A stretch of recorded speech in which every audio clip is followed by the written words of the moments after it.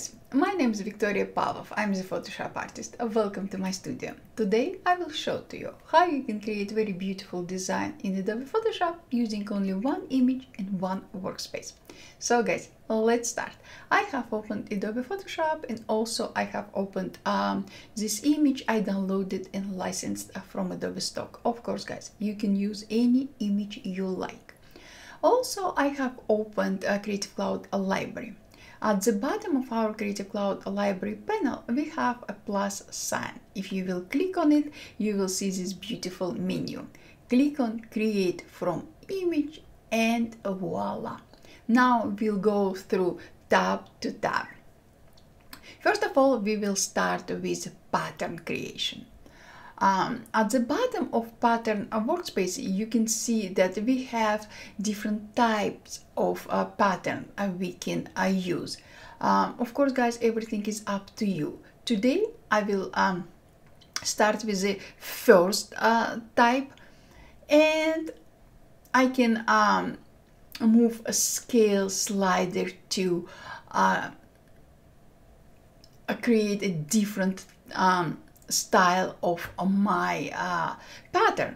If I will move slider all the way to the right, you can see that I'm changing design of my pattern. If I will move a scale slider to the left, also you can see that I'm changing design of my pattern. Of course guys, everything again is up to you. I will move my scale slider about 25%. Also guys, we have very helpful rotation slider. If you will move rotation slider, you can absolutely completely change design of your pattern. Basically you are rotate your image. Also you can rotate your image, simply click on your image and just rotate it or move it. Again guys, everything is up to you. Today I will create something like this. It's kind of very beautiful pink color. It's kind of mist shapes and I love it. After I'm happy with my pattern, I will click on Save to Creative Cloud Library, and this pattern will be saved to your active Creative Cloud Library. So our pattern saved to opened Creative Cloud Library, Tutorials Creative Cloud Library. Now I will switch to shapes, and here guys, basically Photoshop creates a shape for you out of your active document. We have very helpful detail slider. If you will move detail slider all the way to the right, you will add more details to your shape. If you will move your slider all the way to the left, you will apply less details to your shape. Again guys, everything is up to you. With particular this shape, I will move my slider all the way to the right. I would like to have more details in this shape. Also we have Invert Option and Smooth on Save. Guys, again, everything is up to you. I'm happy with this shape, so I will click Save to Creative Cloud Libraries, and this shape will be saved to my active Creative Cloud Library. Now I will click on Color Themes. Guys, I love Color Themes option. I can create any colors based on my image. As you can see, Photoshop creates a color theme for you, but if you disagree with Photoshop, you can click on any color stop icon and move it anywhere you like.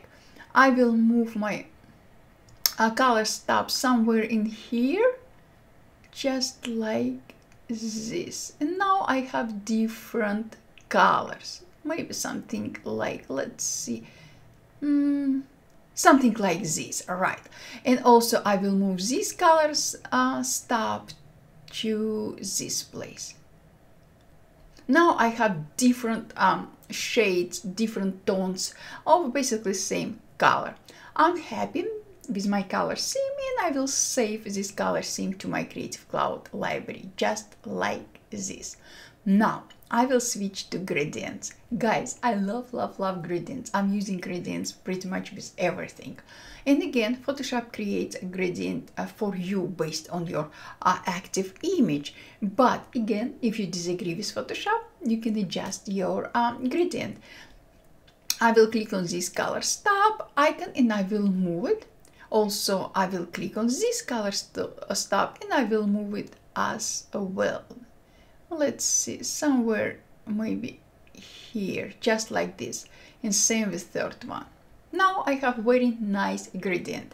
I'm happy with this gradient. I will click Save to Creative Cloud Libraries. So I created patterns, shapes, color scheme, and gradient of based on one image. I will click Close. Guys, look at this Creative Cloud library. Here we have all assets we just created with you based on only one image and using only one workspace. Time to put everything together. I have created this simple document. You can create your document in any size you like. Remember guys, we just created gradient with you. Double click on this gradient in your Creative Cloud library and voila! We have a gradient applied to our layer, active layer.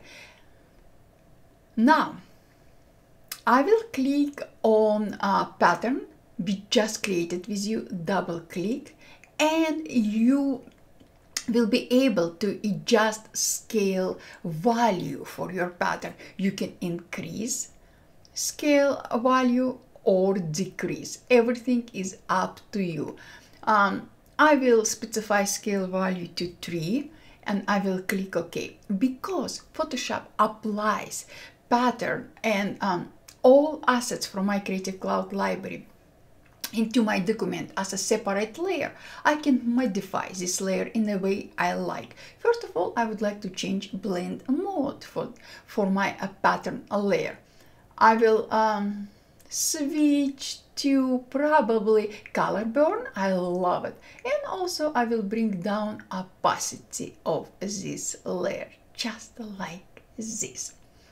Now, I will click on our shape we just created with you and I will drag this shape into my opened document. I will resize it and I will change position of my pattern, my shape, and I will click OK to accept all changes. Look at this, how beautiful is it? Now guys, I will click on window menu. I will click on shapes. With the latest update of Photoshop, we have a lot of new shapes. I will scroll down my shape panel and I will click on leaf trees. Here we have palm tree. I will click on it and I will drag it into my document. I will reposition it. I will increase size of it just like that and I will click OK. If I would like to change color of my shape, I will click on eyedropper tool. I will click on any color I would like to apply to my shape. Remember guys, we just created color themes with you. I clicked on one color in our color theme and voila. Guys, look at this. Basically, I'm done. We created a very beautiful image using all assets we just created with you using one image and one workspace. Guys, how awesome is it? So this is what I wanted to share with you today. If you have any questions, guys, just ask. I will be more than happy to answer any of your questions. And again, guys, if you want me to record some specific tutorial for you, just let me know. Thank you guys for your time, super appreciated. Thank you for all your support and I will see you later. Bye guys.